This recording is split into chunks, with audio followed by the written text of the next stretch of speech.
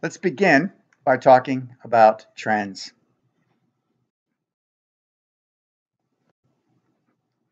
Four main areas where trends come from.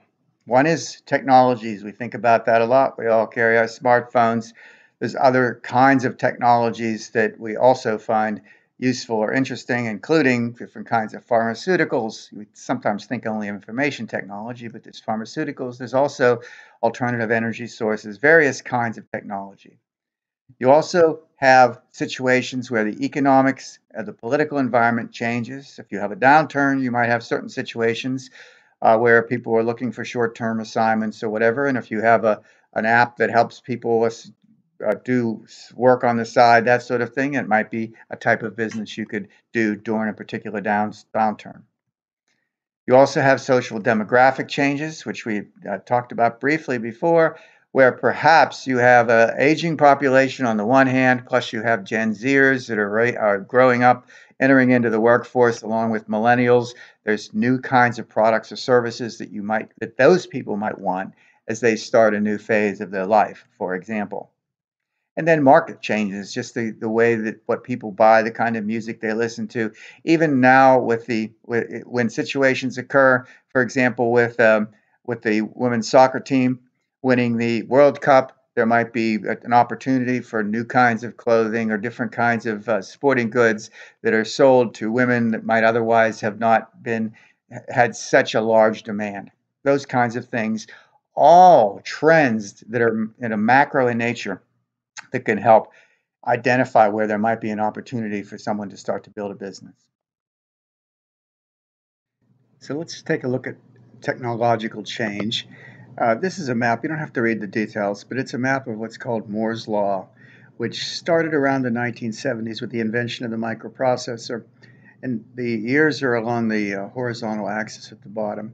And the number of transistors that are available in a given chip has been increasing, about doubling every 20 months or so. And these are some of the names of the processors. But that amount of processing power has caused opportunities for tremendous numbers of new businesses and entire new industries to develop. People can do things in more productive ways. That's why we have the iPhones.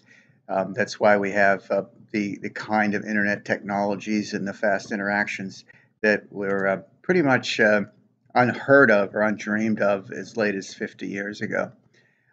This creates this environment where new businesses pop up all of the time within technology, and this is forecast perhaps not to continue at this rate since it's gone so far, but to continue into the future. This is one type of technology. There are other types of technology in pharmaceuticals, with various kinds of genetically engineered organisms and plants and that sort of thing for farming. There's technologies all over the place that all create opportunities for new businesses to develop. Here's just some industries that have developed over the last 30, 40 years that have all come from technologies that have just skyrocketed in terms of their power.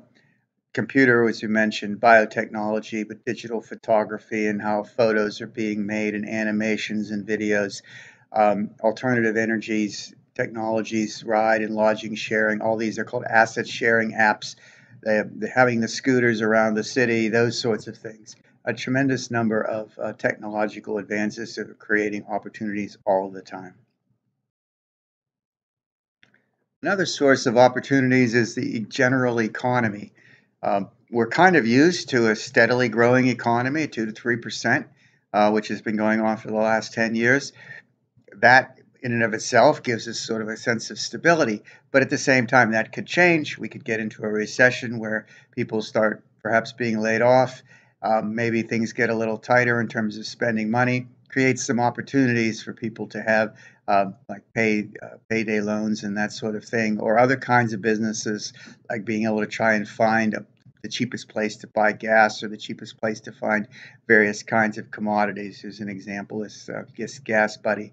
The point is, as the economy changes or as government and policy change, as we'll talk about in a minute, those all lead to opportunities as well. For example, about political changes.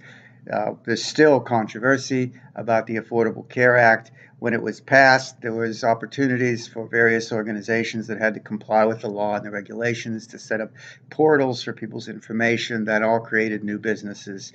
Likewise, if the healthcare system changes, and it's likely to change in any directions at any time, there's going to be opportunities in that sector.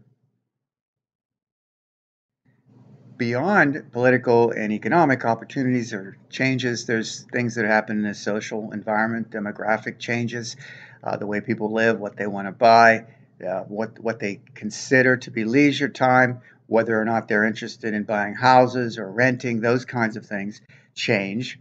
We have an aging population of baby boomers. There's a whole industries can be built around them. Increasing diversity in the population with immigration in various areas of the state or the country that get consolidation of a certain people with certain ethnic backgrounds that leads to restaurants or stores that cater to that sort of background and historical culture. You also have the younger people entering the market with an entirely different experience of what it's like to work with technology, what it's like to have entertainment on subscription, those kinds of things that might change the needs people have while they're working or whatever they're on their for various things they might do for leisure. The mobile devices all around us, and of course, focus on health and wellness.